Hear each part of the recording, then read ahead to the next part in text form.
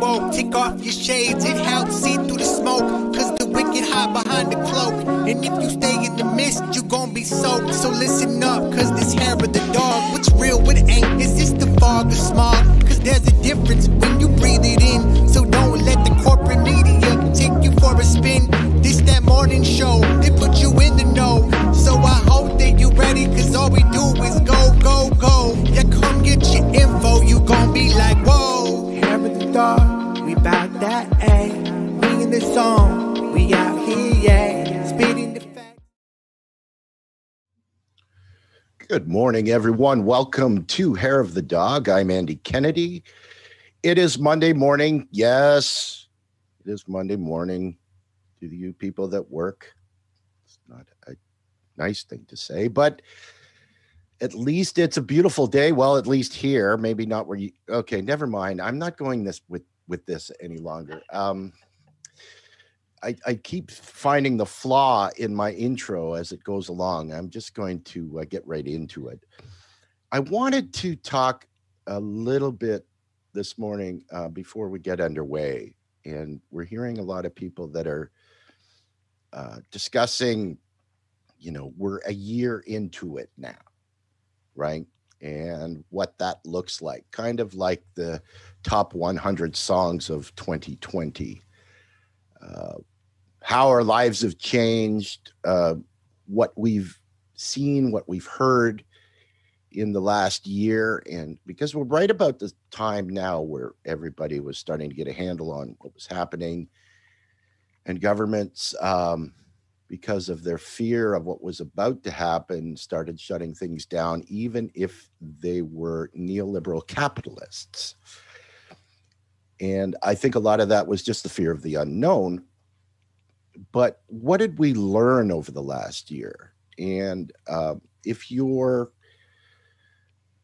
have an understanding of macroeconomics and how governments finance themselves, you had a lot of moments where you could point to certain situations and say, look, see, look, see. And what I'm talking about is how different governmental entities dealt with certain situations and how the government allowed the Fed to backstop the stock market for a period of 30 days to the tune of almost $30 trillion. And what that means and why people's taxes didn't go up for that. And unfortunately, and this goes part and parcel with a macroeconomic podcast, Macro and Cheese, that we just released on the weekend, where a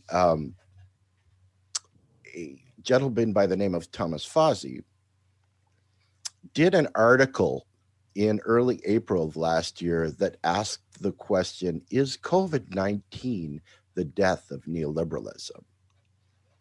And it was actually a very thoughtful article because it looked at the impending year before it actually happened with quite a degree of insight. And if we had a society that was maybe a little bit more in tune or plugged into what is actually happening in different countries around the world, like Canada and the United States, we might have had a moment where neoliberalism had been in its death throes. But unfortunately, there's still not enough people that understand that poverty, homelessness, unemployment are all political choices and not the norm. And so as we move forward, we're going to have to decide as a society how we're going to deal with these issues, because none of the real problems that are still here have gone away in any way. So this is a good opportunity for an reflection, but it's also a time where if we start to listen to one another, maybe we can start to understand what's going on. And I think that'll make a huge difference, especially moving forward. While there's still a lot of people that have to go to food lines, and getting thrown out of their houses. And on that note, I think I should probably introduce my lovely and talented co-host, Ms. Kerri Barber. Good morning, Kerri. Good morning, Andy. You said you had a rant, and that was the politest, nicest rant ever. Let me paraphrase this for everyone who just didn't get it because Andy was so nice. Quit being stupid, learn MMT. Taxes don't fund any of the federal programs. They don't. We don't need to raise taxes. And I kept seeing this, Andy, from our broadcast on Medicare for All, that platform. Even diehard advocates, the same people I was so upset about, were saying we need to raise tax. We don't need to raise taxes for any of these programs. So that is the 2x4 that you might need. None of these are political choices, as Andy said. We don't need to raise taxes for any federal program. In fact, insurance companies right now, when it comes to Medicare for All, are not paid by your taxes. They're paid through the federal appropriations process under ACA. Go back and watch our Friday broadcast. We explain it all to you. Please learn it. MMT. Learn it. Okay. And that's very. Thank you for playing the bad cop to my nice cop. And always. I kind of, while I was having a shower this morning, I was kind of formulating this, how I was going to put this narrative. And I think that it was kind of stuck in my head last evening when I was hearing one of the mainstream media pundits talk about how we used the term new normal, right, last year, and how we're going to be living with this. If you really think about it, we really didn't have to, right? This was the unfettered neoliberal capitalist way of, sacrificing Americans to save the market, right? And had the country not been so tribalized, people maybe would have seen that, right? Well, and especially that it's the new normal, right, is really just a smokescreen, because if anything, the Biden administration is just a return to the status quo, right? And that's that. Oh, and by the way, shout out to Fiorella and Craig of Convo Couch. Their footage was used last night in a segment of 60 Minutes when they were talking about bringing some of the rioters on January the 6th to criminal charges against them. So if you are of the impression that the outlets, the media outlets like ourselves, don't hold any clout, you are mistaken. Oh, absolutely. We know that in particular on our network, when we broke, 6 stories last year, they were watching us and actually used the same sources that we use. We didn't get the footage, but yeah. So we can go on forever, but we've got a big topic today that I want to get to that I think is part and parcel to this. So this is part 3 in our series that we have done when it comes to guardianship, estate trafficking, in the Brenda Bryant case, that is outright racketeering. And these are symptoms of part of this economic downturn, right? So when you have this push to get money from any source possible, right? The hidden tax, things like stoplight cameras, which these things don't seem connected, but the stoplight camera is just another hidden tax. This is where, when the Fed cuts off spending in the states have to pick up that revenue or cut services. So they're going to find any way possible. And in Brenda's case, and then we talked to Rick Black, the states were actually using the guardianship in many cases to siphon off the retirement accounts and the estates of their own people. And so this is that was part 1 and part 2. And I posted the links so that you can go back and watch that. And I want to stress that this is not something that just happens to other people. It's not something that happens to people with money. Think about it where, anybody, if you're putting away $20 a week for your retirement, at some point, depending on where you put that money, you're going to have $1 million when you retire. It will add up, especially if you started when you were 20 and did everything that you're supposed to do.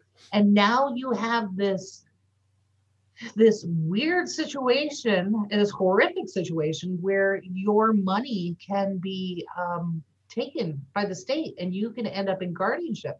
So we explored some of those stories in part 1 and part 2 that seemed like different. Like you had Brenda is now a fugitive, and her adult child was taken from her.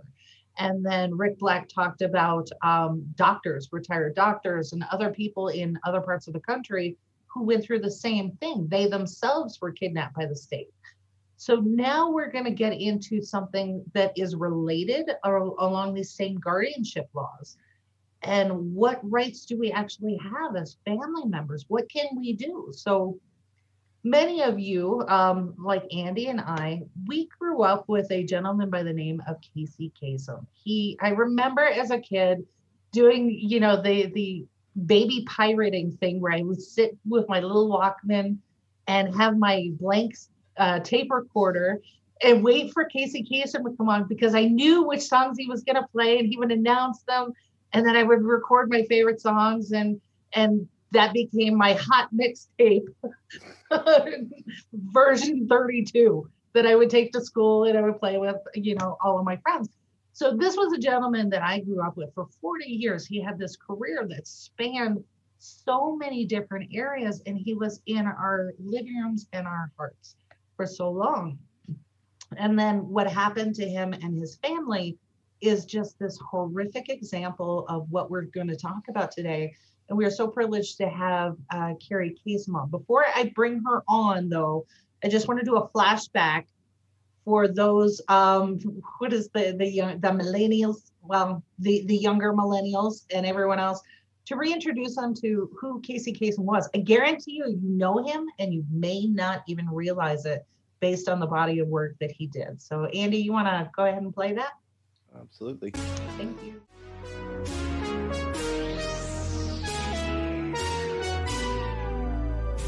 Hello again, and welcome to American Top 40. I'm Kerri Kasem, and I'm all set to count down the biggest hits in the USA. According to the official Billboard survey, these are the records you're buying and radio stations are playing all over America. Now, before we start our climb to the #1 song in the land this week, let's review last week's top 3. Our exclusive review of the top 10 on Billboard's pop, soul, country, and album charts for the week ending May 26, 1985. Now, here's Kerri Kasem. Thank you, and hello again, everybody. Welcome to America's Top 10. Now, our album spotlight song of the week. It's by a man who does his recording the old-fashioned way, without mixing, splicing, or editing.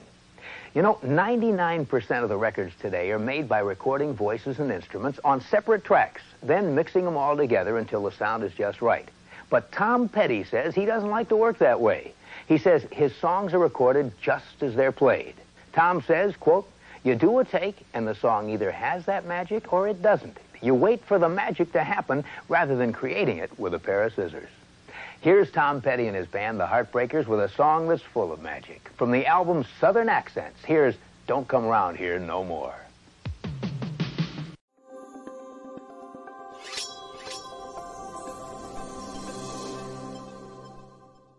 Now, how many of you know the show Scooby-Doo?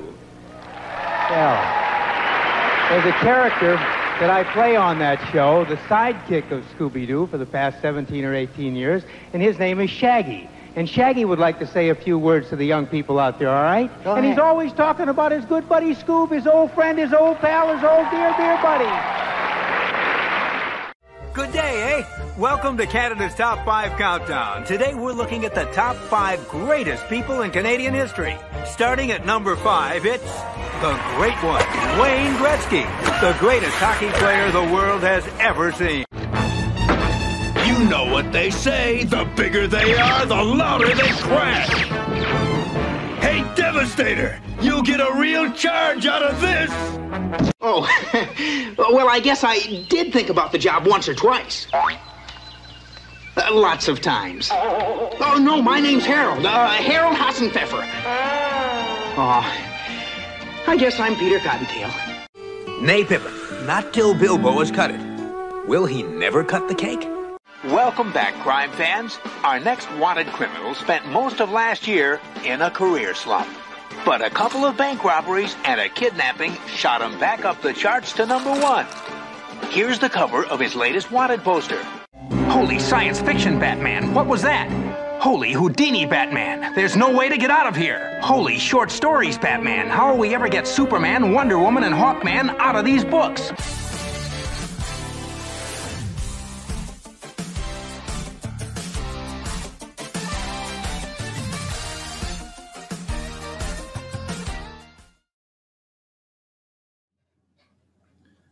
I think, my own personal opinion, I think Casey was such a unique radio or television guy, not just because he had this amazing radio voice, but the fact that it was so unique as well, right? That the second you heard Casey's voice, you knew it was him. Right. There was nobody that had a voice like him in radio. That's what made him so special. He was just a master of his craft. Right. And everybody knew who he was. And he seemed genuine. And I think that's why everybody loved him. So the question then becomes, if you have somebody who is so iconic and so loved, I mean, and ubiquitous everywhere, how could something tragic happen to him? So now I want to introduce our guest. This is Kerri Kasem's daughter, Kerri Kasem, who went through a horrific situation at the end of her father's life, but managed to turn that into a cause for activism that has actually changed the law in many states to give us all rights that you may not know exist. So good morning, Kerri. Welcome, and thank you so much for joining us. Thank you so much for having me. I really appreciate it. Thank you. So your dad, we all know your dad. There was no one who did not love this man. I mean, no one. And let's get into it right away then. Okay. So that was a perfect segue, Kerri. It was. So, all right. So let's go through the story for people who may not be aware. I remember seeing news clippings of some crazy woman, and I'm trying to be objective, but when you're throwing raw meat at people on a driveway, right? That's not exactly sane. So take us through what happened in your dad's situation. Well, in my situation, when my father was diagnosed in 2007 with Parkinson's, which actually turned out to be Lewy body dementia, could have had both, but because we were not privy to the medical records from then on, or when my dad got sick enough and he couldn't share with us, we actually didn't know what was going on. But when he did get sick enough, his wife decided to, literally physically lock the gates, turn his phones off, fire his staff, and keep everyone and anyone who loved him away from him, not just us kids, his brother, aunts, uncles, best friends, people he worked with. Nobody could get a hold of my dad, and they were calling us frantic. We were trying to get a hold of my dad and see him. We saw my dad every single week. We saw him, we talked to him almost every day on the phone. This wasn't like we'd come in and out, which, you know, a lot of times his wife would say that we were just coming back in, we were estranged. None of that was true. We had pictures, videos, friends, testimony. We saw my dad every single week. In fact, I worked for him for years where I saw him every day.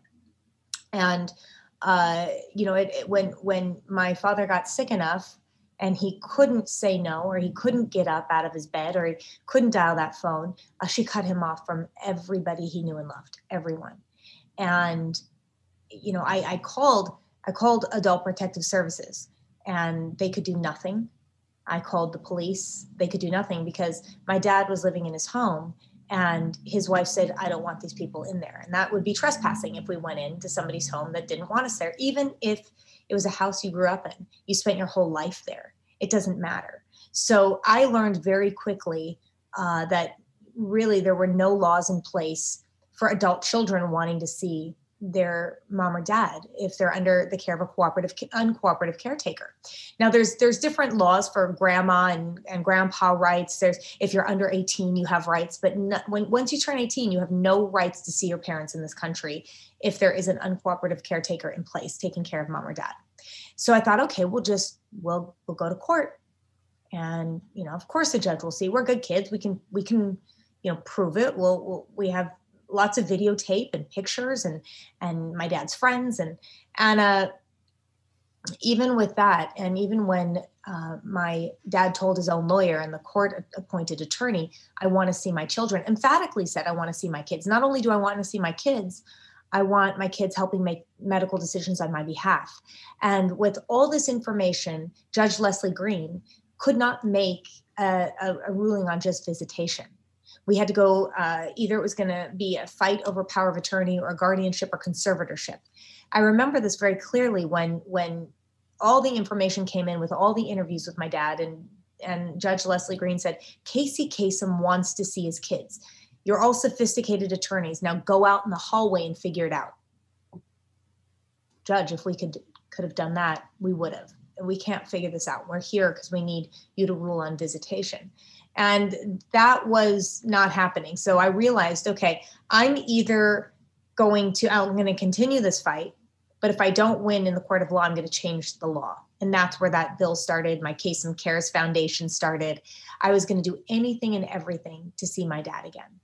And, we went through months and months and months of fighting in court. My sister and I went for conservatorship, and that was denied at first. And then, but the judge did want to get us visitation. My sister and brother, when we were out in that hallway trying to negotiate, did sign it wasn't even a legal form. It was just an agreement stating that they could see my dad once or twice a month with an armed guard in the room. They could only go in single file. My sister couldn't bring her kids. There was no cameras, no phones, no computers allowed. I said, I'm not signing this. And I turned to my brother and said, we're not signing this. Dad's not an inmate. This is insane. But behind my back, they did. They signed it. Let's back up a little bit, because this was after, there's so much to unpack. Well, let me just say real quick too, so people don't think I have animosity about that. I was very angry. Didn't speak to them for 4 months. They could no longer fight with me. They gave up every right to fight in court for my dad. They gave up, they couldn't go after Jean Thompson Kasem anymore. It was just me. And I felt at that point very alone. But then, I realized they just wanted to see my dad. I came to that conclusion that they just want to see dad and they're going to do everything. But they did not look at the consequences of doing that. So I want people to know I understood why they did it. Okay, so put it in context here. You had already been fighting this battle with your stepmom for a long time before that hallway meeting. It was, she started to say, you can't see your dad, or your dad is tired, or all these excuses starting late June, early July. I did a protest, and I remember thinking this, I'm going to protest. Well, it was not even a protest. I was going to stand outside my dad's house with a sign that says, Jean, why won't you let me see my dad? And I thought, if I just did that, then it's just going to be like step kid against stepmom. I'm like, wait, let's get everybody that can't talk to him. Everybody should stand out there holding a sign, nothing defamatory, nothing at all. But I got, 20, 25 people out there holding signs, and, Casey's best friend of 63 years, Casey's right-hand man of 27 years. I missed my brother. My dad's brother came out, like all these people who meant everything. Casey, we're your voice now. We stood there. This was before any court action took place. We're like, let's just let her know we mean business. We want to see dad again. That didn't work. So yeah, then we went into court after that, September, October, November, December, January. We got a couple visits in December when we were in court. She wanted to show the judge that she was doing the right thing and letting visitation happen. That we had a few visitations with my father at a, I'm not even going to say subpar facility. where he contracted sepsis and went to the ICU. And so my Oh dad, my goodness. yeah, my dad had plenty of money to be in his home with 24-hour caretakers. And that didn't happen. There were housekeepers taking care of him who loved him and who did the best they could, but he didn't have 24-hour care. And so she would hide him. And I know this because when I did win conservatorship over my father, guardianship over my father, I got to see all the medical records. And my stepmother would drop him off at different hospitals around Los Angeles as a babysitter while she was with her boyfriend. So I got all of that. And I, when Jean would constantly get in front of the camera and say, APS has cleared me of everything, Adult Protective Services has cleared me of everything, and they've never found anything. These kids keep calling Adult Protective Services. No. The hospitals have called Adult Protective Services on you because you wouldn't pick your husband up. And I have all of that. I have all the records. I have an entire sheets, can't get a hold of wife, can't get a hold of wife, can't get a hold, probably 50 times. And she would do that. So you had the hospital records, you had your own family, you had his brother, you had all of his friends, all of this stuff that reasonably you would think would be enough to go forward in court. And yet, you mentioned this Judge Green, who seemed reticent for whatever reason to make a decision that was well within their purview. Well, she said it wasn't. There is no law, there's no jurisdiction allowing her to just give visitation without a fight over guardianship, conservatorship, or power of attorney. And that was the excuse. Even though I think she could have made a ruling, many judges do, she wouldn't do it. Okay. So this set up this fight. So when it comes, you mentioned that your stepmom was perhaps out with a new boyfriend, which might explain some of the issues that were going on. Do you think besides, boy, I'm in shock because I have a stepmother and my dad is now exhibiting signs of maybe some memory loss. How did you not go in with a baseball bat is my first question, but that's not reasonable. So it sets all this stuff up in my head, though. I was thinking, is she trying some new age, maybe unproven medical treatment or something she didn't want you guys to know about? It just doesn't make any reasonable sense why she would go through these efforts, particularly with an armed guard. Have you ever threatened her before? Or No. The armed guard was just in any way that she could hurt us, she would. She hated us. She just hated us. And even my dad said that too. Finally, it's like there was a running joke because for about 15, 20 years, my dad kept telling us it would get better and she would learn to love us. Like it was constant. It'll get better. It'll get better. And it just kept getting worse and worse and worse. Her behavior towards us and my father was extremely abusive and mean and cruel. And I remember probably about, 20 years into it, we're in the car. It's my brother, my sister, my father. And he had just gotten off the phone with her and he was on his car phone. You could hear her screaming because that's how she talked to him. She would just scream at him. I mean, constantly, every day she was screaming at him. And we said, Dad, when's enough enough? Why don't you tell her to stop? Why don't you, fight back? And he just, it'll get better. It's going to get better. And all of us just took this pause and we all just started laughing. Like, it was like, we're going to either cry or laugh. Like, it was like, it's not getting better. It's getting worse. And it was just like some kind of release. We just started laughing like, Dad, wake up. And it was very hard to watch that because he's such a beautiful, kind, gentle soul. Like, he loves everybody. He loved her. And he gave her the world. And when he needed her most, she abandoned him. She treated him cruelly. I wish to God she was giving him some kind of alternative treatment or caring to even do so. That did not happen in any way, shape, or form. In fact, it was the opposite. She wouldn't give him his proper medications. She wouldn't give him proper care. Wow. So You and I talked about this before we got started, and I went back and looked at other interviews as this story had developed from years ago. And the single question that kept coming up over and over again, whether directly posed to you and your siblings or off the interview, was this is all about the money. This was all about the estate. This was about the house and the fortune that your father had amassed in his work. So would you like to respond to that? Sure. We said, and if you go back into all the interviews, it's like my dad left us a trust and that was it. And we didn't even know we were in the will. We were. She took us out of different, she had him redo his will and estate plans in 2011 when he was in 2009 unable to read his American Top 40 script. Had a very, very hard time. And in 2011, she had written a letter using a man, doctor named Dr. Anderson, to write a letter stating that my dad was not cognitively able to do his taxes, to do anything. He was unable. She wrote a whole thing to the IRS, an entire letter stating my dad could not, was cognitively impaired. And she used that not to pay her taxes or to not be penalized, right?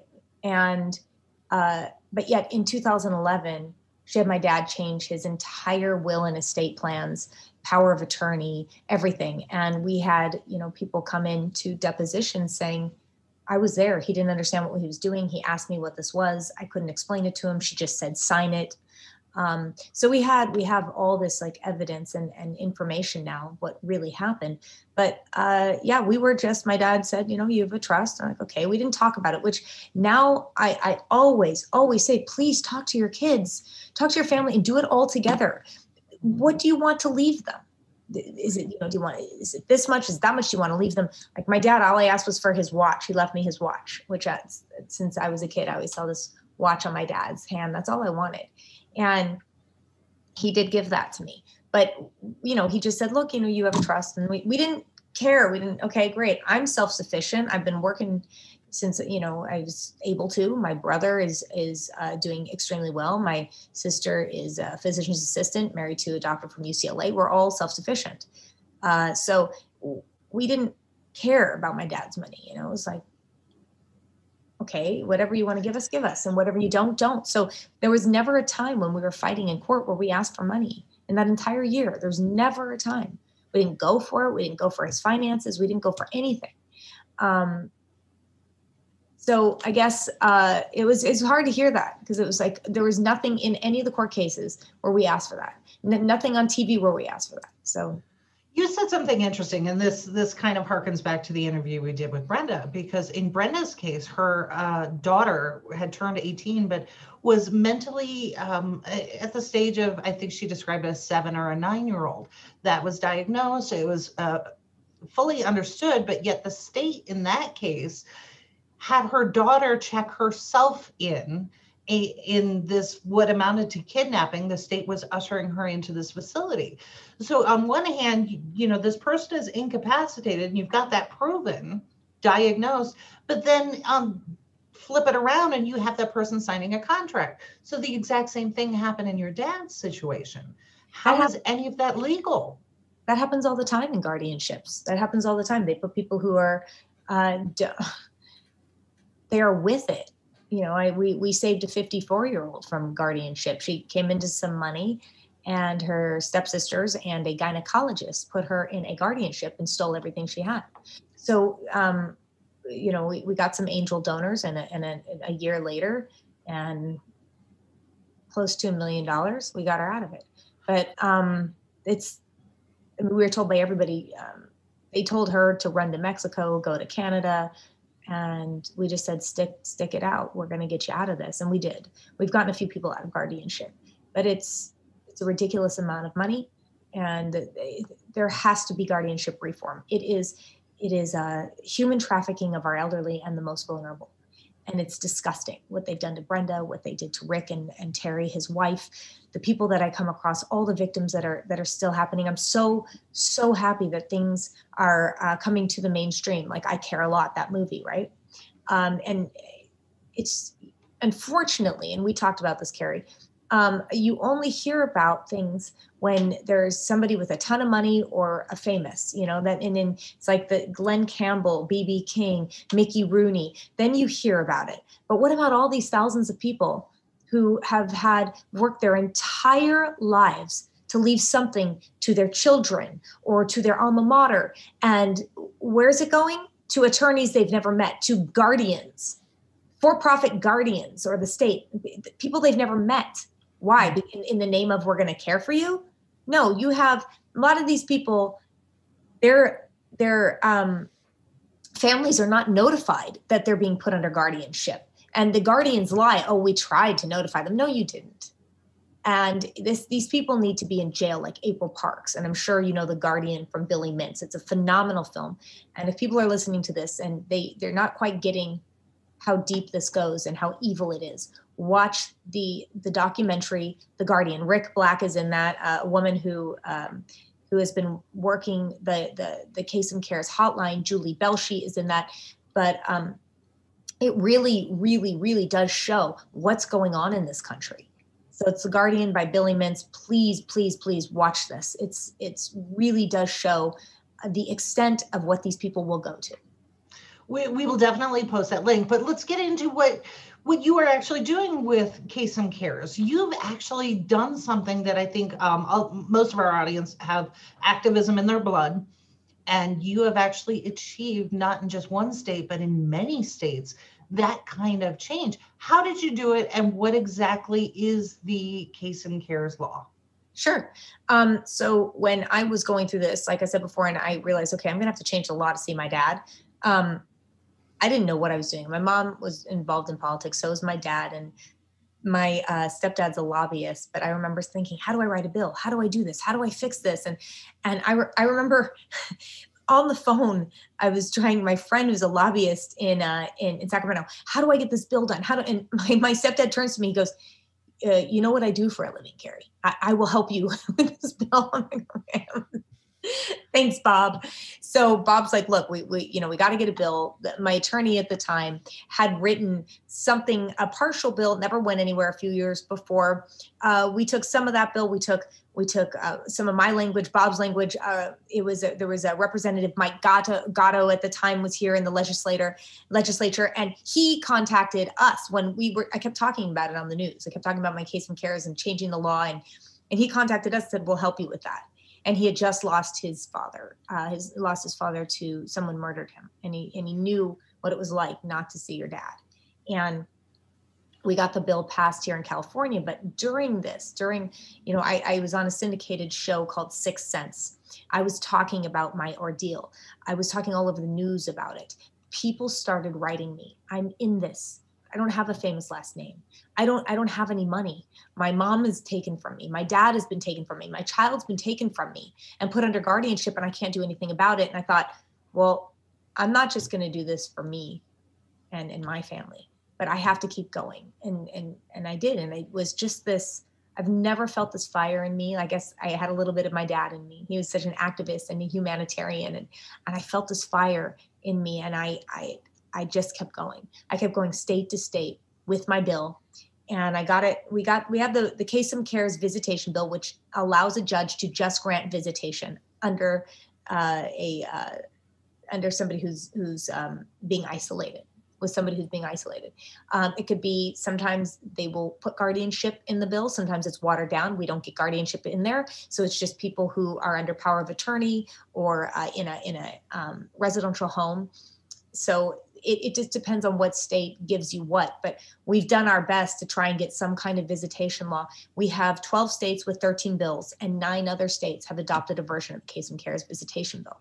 So we're doing our best, but they definitely need to be stronger. I know Rick Black has a federal bill. Dr. Sam Sugar has worked so hard in Florida, and he has a conference coming up. I think it's April 11th. I'm speaking at. There are so many people, Lisa McCarley out here with the Free Britney movement. It's moving forward. Things are moving forward, and it's really good to see that. So you actually mentioned Britney Spears, and again, going back to a celebrity or a famous person where this happens, and then it kind of shines a light. In fact, with Brittany's case, there were talks now with the House Judiciary Committee hosting hearings and inviting Ms. Spears to speak on her issue. So that again plays into the advocacy work that Rick Black is doing. How are you feeling about this now that maybe it could move forward a little bit in Congress, where you've got somebody, a strong advocate like Rick, and then you've got the celebrity of Brittany? Are you feeling like this is finally getting some traction after years and years of hard work? Yes, thank God, because there are I have so many cases of people really, really, really wanting to see mom or dad, and they're still alive. I have a case in Iowa where mom has been isolated for 5 years. And the girls, out of 9 kids, the girls just got some visitation a couple of years ago, but going on 6 years being isolated because the other family members wanted the house and all the money, sickening. So thank God this is hitting Congress. Thank God, people are really sitting up and listening. And the Free Britney movement has absolutely moved this, issue to the forefront. Absolutely. I've been asked to speak on the Free Britney movement and this and that. And here's my dilemma, I guess you could say, or rub, is Sam Ingham, the PVP attorney who is involved in the Britney Spears case, is the conservator there. He, in my case, told the judge that he actually did the right thing and said, Casey wants to see his kids, give visitation to them, and the judge then made me a temporary conservator / guardian here in California, and did the right thing. So I don't know Sam at all. He did the right thing in my case. So it was very hard to speak against him. But I do think that guardian reform is a must. It has to happen. It's legalized, like trafficking. It's criminal. It's criminal. And I'll tell you one thing, which is disgusting, is that you're going to take somebody's rights away. We put somebody under guardianship. You take every single right they have. A dog has more rights than somebody under guardianship, a full guardianship. You take it and you don't allow that person to come into court and speak on their behalf because some guardian's like, oh, it's not going to be good for them. If all my rights were taken away, I don't care if I'm a vegetable, wheel me in and ask me the questions. I don't, So, and judges don't allow that person to speak on their behalf. Are you kidding me? But yet we will allow children to testify. Sure. So it doesn't really make a lot of sense. And, the cynic in me, after listening to Rick and Brenda and then going through part of your story, I'm like, we have the foxes guarding the hen house in a lot of cases. Like when we look at the entire South Carolina legislature, the majority of them are lawyers with private practices who have their cases tried before the judges in these probate cases.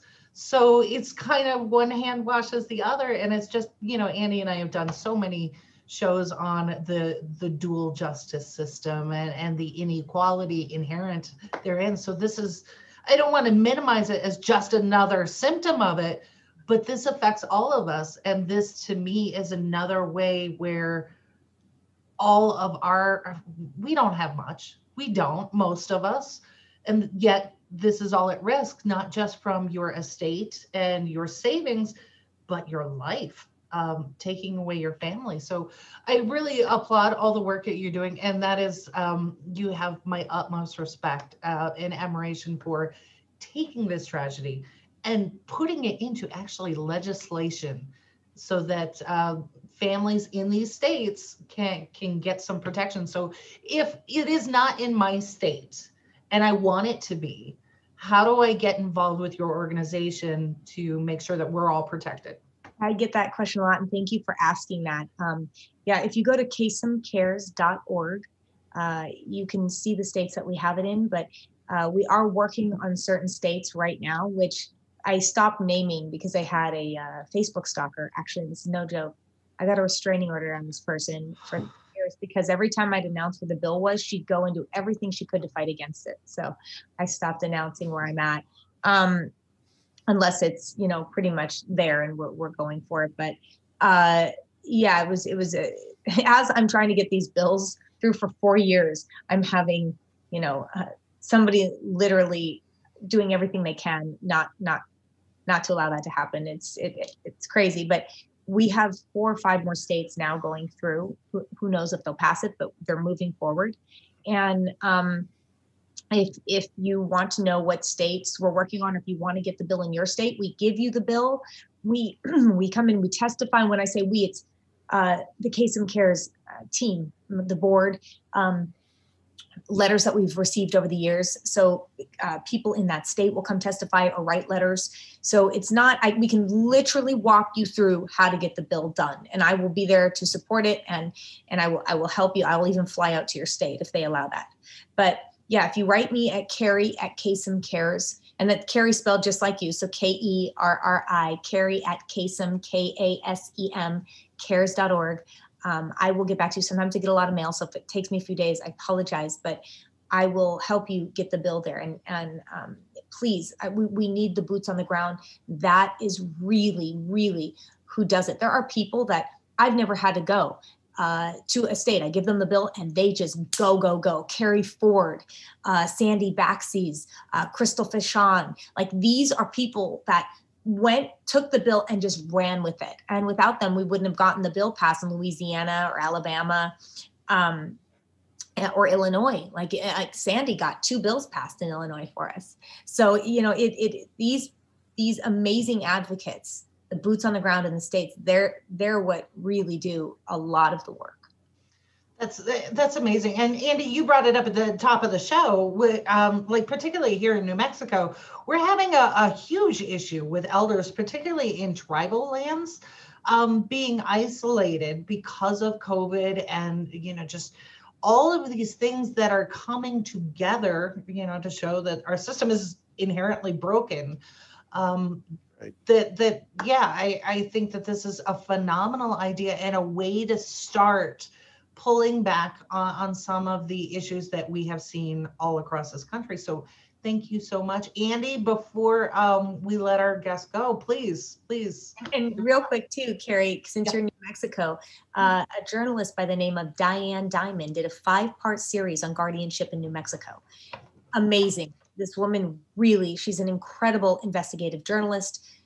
So check that out. And also we rescued a man too in New Mexico, and we had the bill going through there and it looked like it was going to pass. But once again, the woman reared her ugly head and got it stopped. That was the last straw until I got a restraining order on her. But we almost had the bill in New Mexico.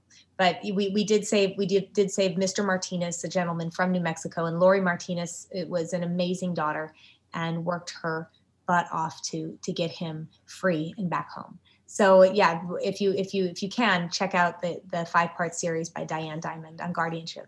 Absolutely will. And hold on after we close, because now I want to know who this person is. I'm in New Mexico now. That's not going to fly. So Andy. So that's and just a quick side note that a lot of the examples that Kerri was giving about where they've had this bill passed are, quote unquote red states, right? And so I think that's a huge thing that in Republican controlled states that these, typically would be the harder of the colored states to make the change, right? So that's a very encouraging sign. Yeah. My impression of all of this, and I think that it all comes around in a full circle when what Kerri, you and I have talked about on a number of occasions, why things like this occur. And I think that it has to do with the fact that we don't see any laws in place that protect people. Is that it, quite honestly, just again comes down to a place where bad actors, large corporations, entities that would basically try to steal someone's wealth or steal someone's finance, that we don't have these laws in place that will facilitate those kind of conditions, right? And it's all about the capitalist, unfettered capitalism that, thinks of everything as a market and boils human life down to how much does it cost to take care of you versus how much do you own. Right. And I think that that's just another example of the broken society we live in. And what's the difference? The difference now is people are starting to hear about this, right? And, the unfortunate situation, Kerri, that happened to your dad, for a amazing human being that contributed so many things to our society, and how his demise ended up the way it did. And quite honestly, Britney Spears, if you remember, her as a teenager growing up and how her career and her life was just, made into a money-making thing that she'd been exploited her entire life. And now we look at things and how they haven't changed, and how this person has just been, had people ride on her coattails and get rich on because of her fame. We need to get the word out, and the information and people opening their eyes to seeing this is what the difference is now, right? And I think that this is huge, and I salute you, Kerri, because what you're doing is not only taking a horrible situation that happened to you and learning how you dealt with it, but making a change so that very few people have to go through what you went through.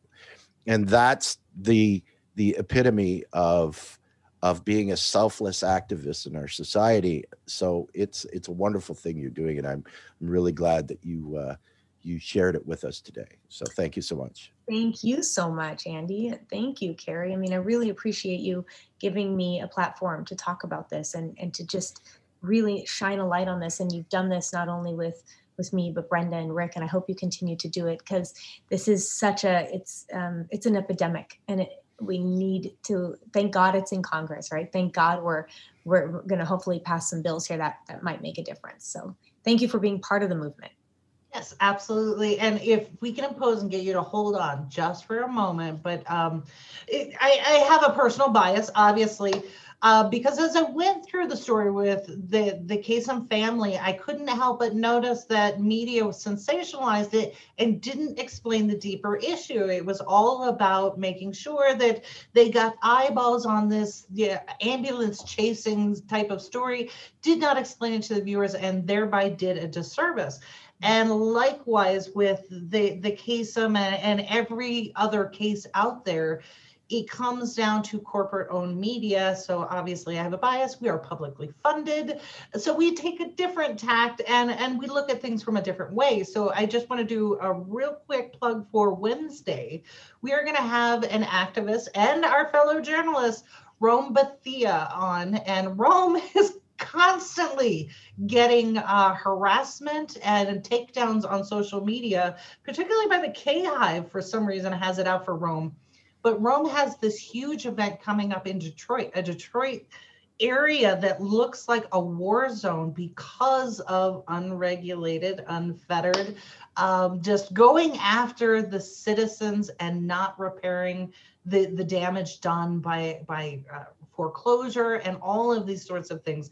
So Rome has taken it his time and gathered up resources for the homeless. And he is literally going to be out there cooking food for anybody who wants it.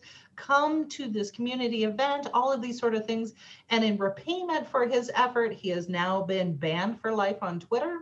He has been in Facebook jail more times than I can count.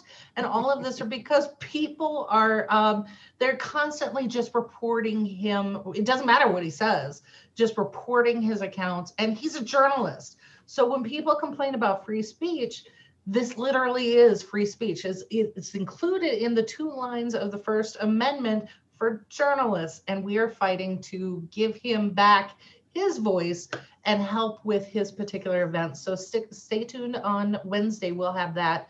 And then once again, we've got so many things coming up this week. So stay stick around for the DLF network. We've got interviews and hosts and all of these things that we hope that you will tune into. And just my personal plea, if you are tired and frustrated with corporate media, the way that we change the entire narrative and our political landscape is you supporting independent media.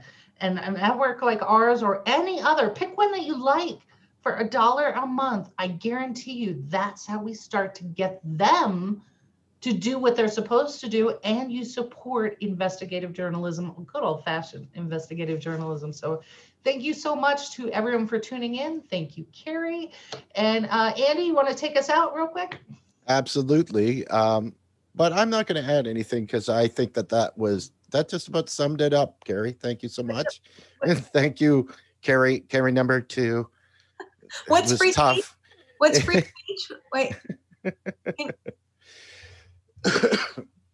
Oh my goodness. It's so hard trying to deal with two people with the same name. I think they did that. I actually don't believe that that's your name. I just think you did that just to mess me up. So anyways, everybody enjoy your Monday as best you can. We'll see you here on Wednesday morning. Take care. We about that, we in the zone, we out here, yeah. Spitting the facts, how it's supposed to be. Hair of the dog, we keeping it G. Whoa.